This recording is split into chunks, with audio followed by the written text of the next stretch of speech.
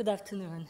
I will be talking about something completely different today. This slide is for computational biologists in the audience who usually look at raw digital data. This is what the raw analog data look like when you put it into your computer. If you then slice this tumor, this is what you get. You get something that is very complex. It has a number of different cell types that you can see here.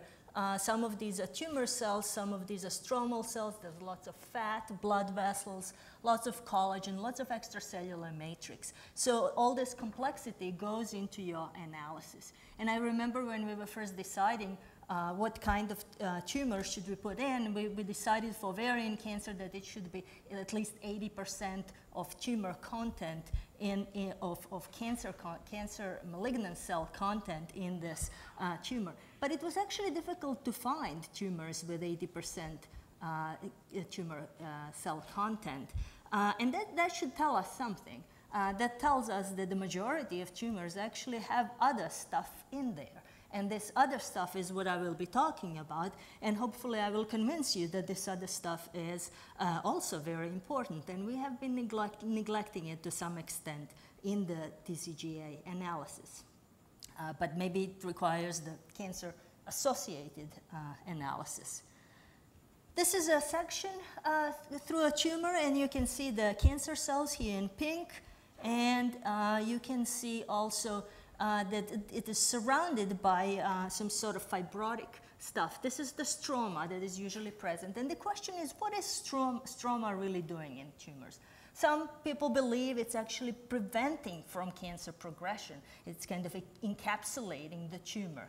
Others would say, well, stroma actually infiltrates the tumors and in fact helps the progression and invasion of tumors. In fact, tumor cells can glide on top of these pink sheets, like on highways, and progress and metastasize more efficiently.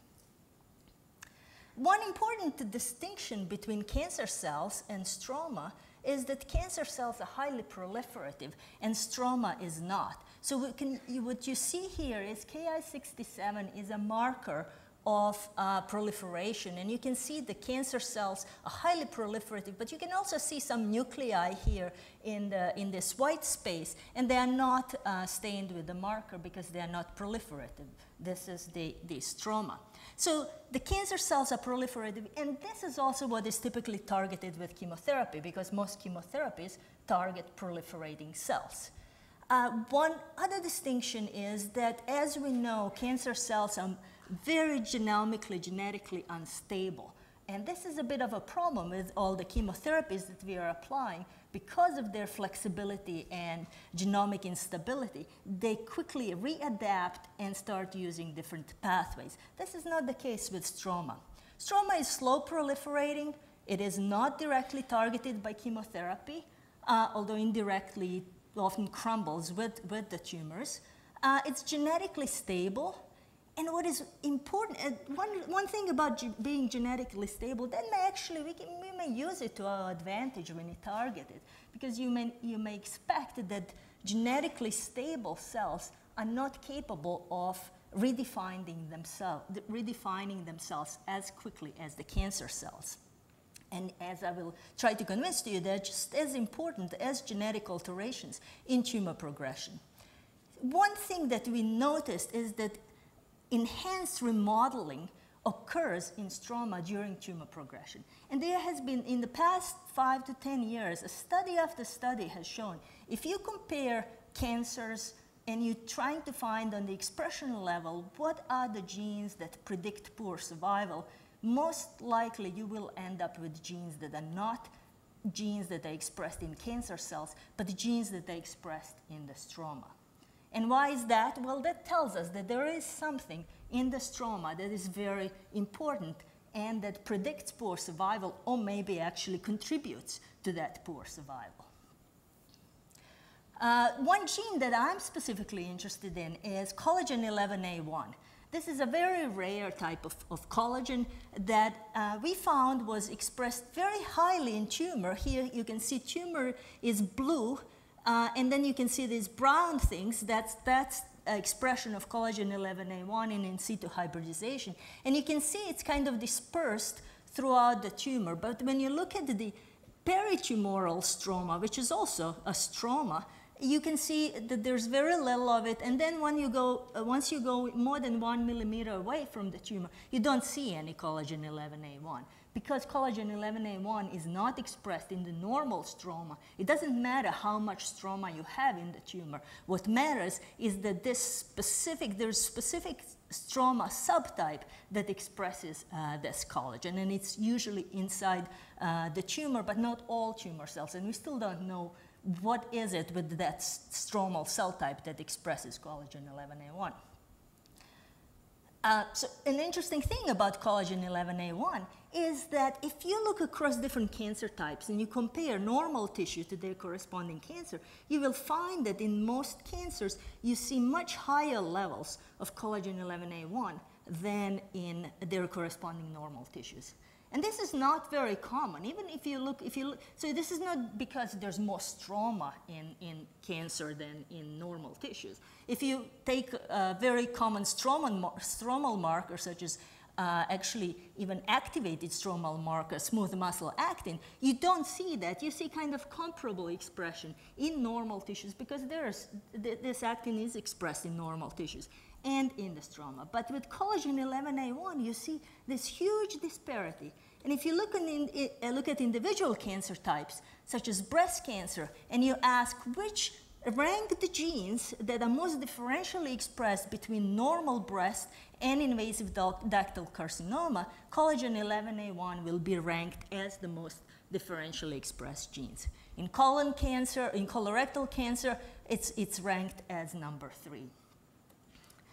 But it gets even better. So it's not just normal and cancer, but if you look at during cancer progression, and this is an example of ductal carcinoma in situ and invasive ductal carcinoma. The difference is the ductal carcinoma in situ has a basement membrane around, and it's still enveloping, and it has much better prognosis. Invasive ductal carcinoma, the tumor cells have already penetrated through the basement membrane, and this has worse prognosis. If you compare these two entities and look for genes that are differentially expressed, as I have done here with 4 different databases that I could find that compare these two types, again, collagen 11A1 is one of the most differentially expressed genes during this type of progression of breast cancer.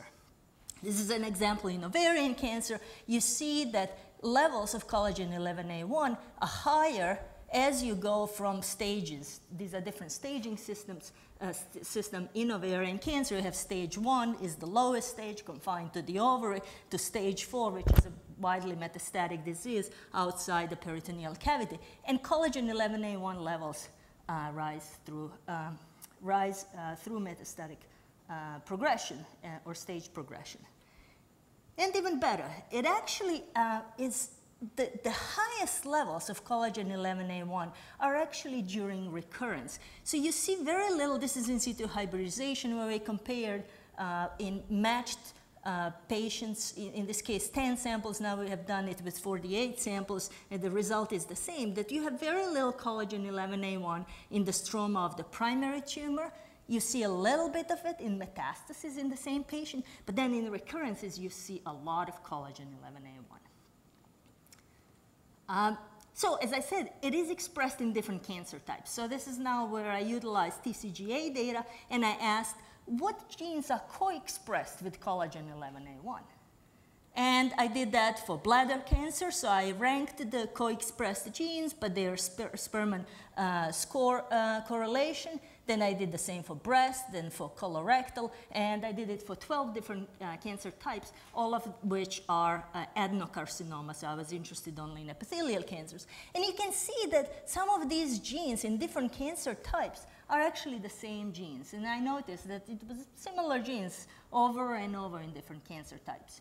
So then in all these 12 different cancers, we ranked the genes across 12 cancers by their priority score, basically. And you see that the closest across cancers is collagen 11A1, then collagen 5A1, fibroblast activating protein, and so on. The list is about, we selected a cutoff, and the list is about 190 genes or so.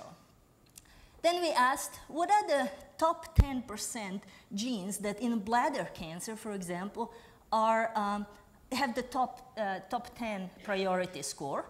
And we put them in pink. Then we asked the same for breast cancer. Then we asked the same for cervical cancer, and so on. And when you do that sort of analysis, you find that, I don't know if you can see, but the pink, you can see most of the pink is up in the top. And that means that what is the 10% most highly associated genes with collagen 11A1 in bladder cancer, it's similar to ovarian cancer, it's similar to breast cancer. So that means that these genes are very homogeneous. It's a very tight correlated set of genes, and this goes across different cancer types. We're talking about 12 different cancers with very different genetic alterations. When we did this with anti-expressed genes, which were not very highly correlated anyway, we didn't see this sort of association. So what is this signature now? It's a very interesting, tightly correlated signature. What does it represent? It's there in tumors. Is it a specific cell type that it represents? So as I said, tumors have many different cell types. We looked for this signature in different cell types, and we actually cannot find it in the normal cell type that we can say, except cartilage, maybe. But really, so we don't think it's a specific cell type. We actually think it is more a process that exists in tumors and that is exacerbated during cancer progression. And that process, we think, is myofibroblast activation, and I will not go into how we got to that. So what is myofibroblast activation? Well, fibroblasts, resident fibroblasts in tumors, are activated by TGF-beta growth factor, and they become myofibroblasts, which are more motile, more stiff. And if that is true, we actually put this signature and asked, what are the upstream, most likely upstream regulators of the signature? And TGF-beta1 actually comes up as the most likely, so that makes sense.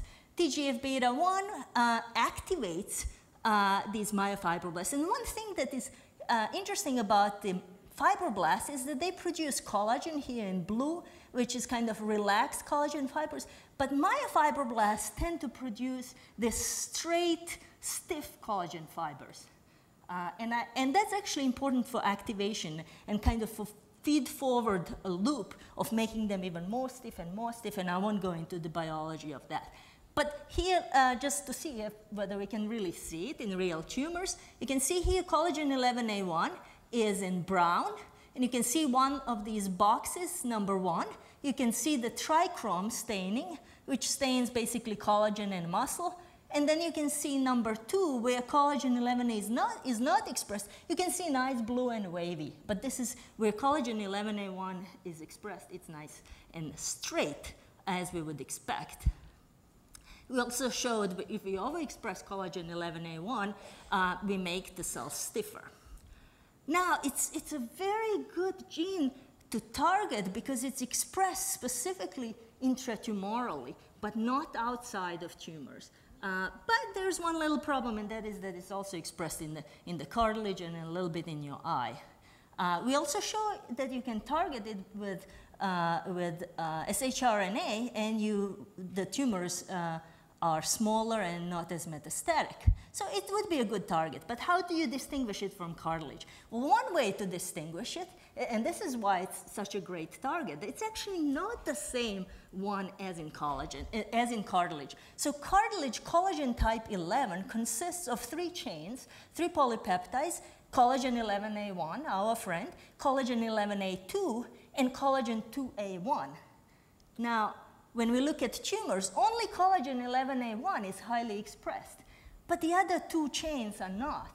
That means that in tumors, collagen 11A1 must be homotrimerizing with itself or heterotrimerizing with something else, but not with this, because clearly these are not upregulated.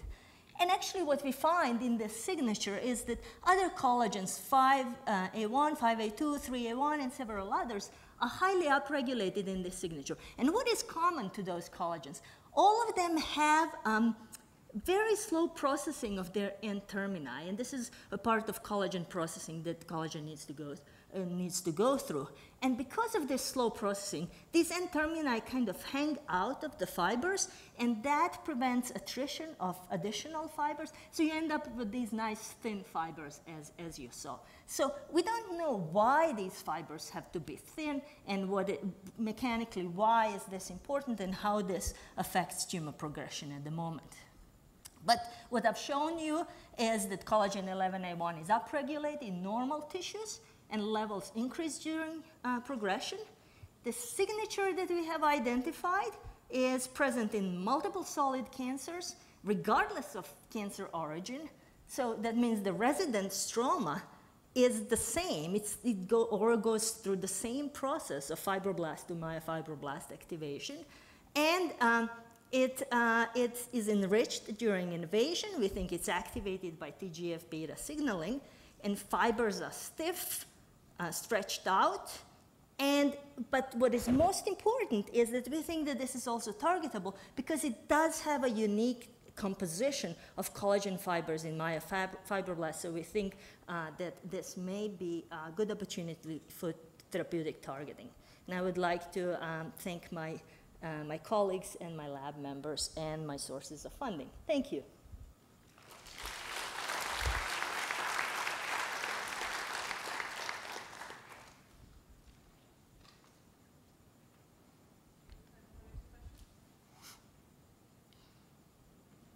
Wonderful presentation.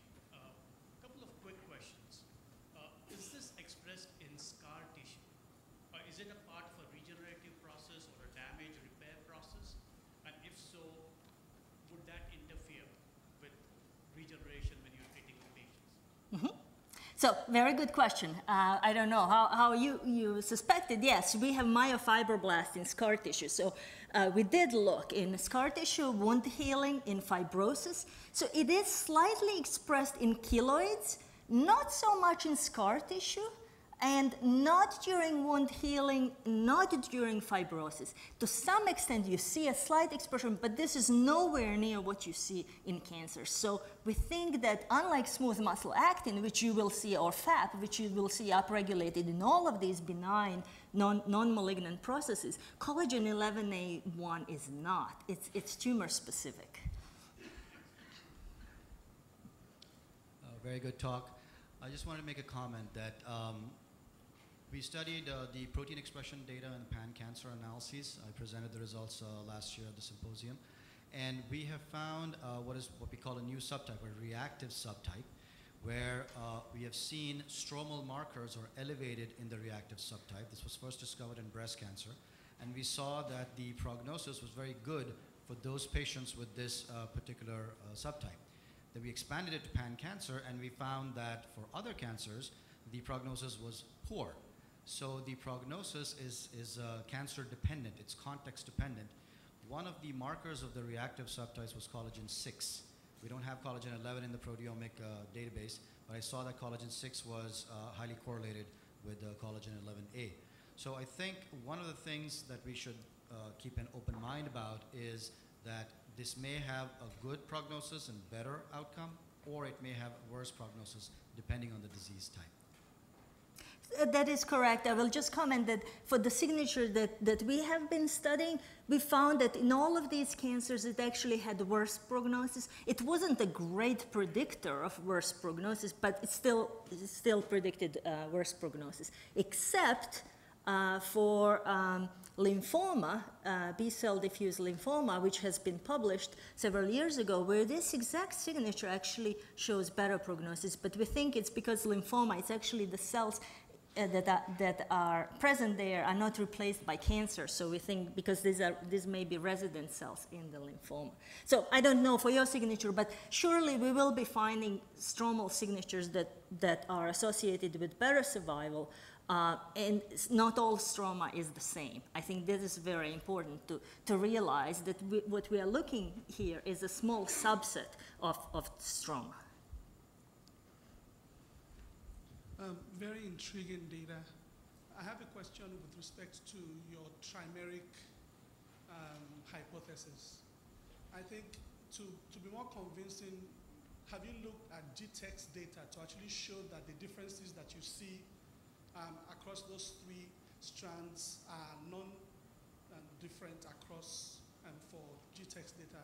Because I think, that would be sort of more.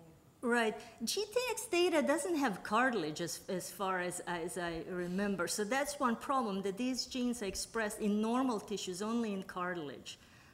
So I couldn't really find them.